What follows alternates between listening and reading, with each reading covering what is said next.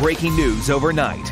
Tragedy on an Orange County road. A 13-year-old boy killed after being hit by a pickup truck in the middle of a neighborhood, and troopers say the driver involved didn't even stop. The crash happened last night along Montello Drive in the Arbor Ridge West subdivision just off the Econ Trail. Mark Lehman is there live for us this morning. And Mark, deputies did find the truck involved.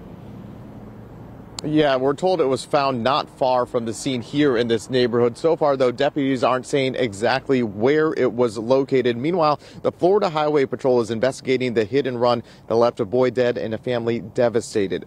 We were here overnight as this section of the Arbor Ridge West neighborhood was blocked off. According to FHP, it was around 7:45 last night when the victim was riding his bike on Montello Drive.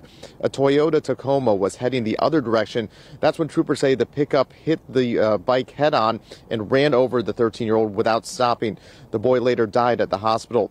As for the driver who hit him, investigators say that person left the neighborhood. Later on, deputies with the Orange County Sheriff's Office found the truck about a mile east of the crash scene. FHP says troopers have been speaking with the owner of the vehicle. Out here this morning, troopers have finished gathering evidence, but at this point, they haven't said if an arrest has been made. That's something we're asking about, along with further details about where exactly that truck was found.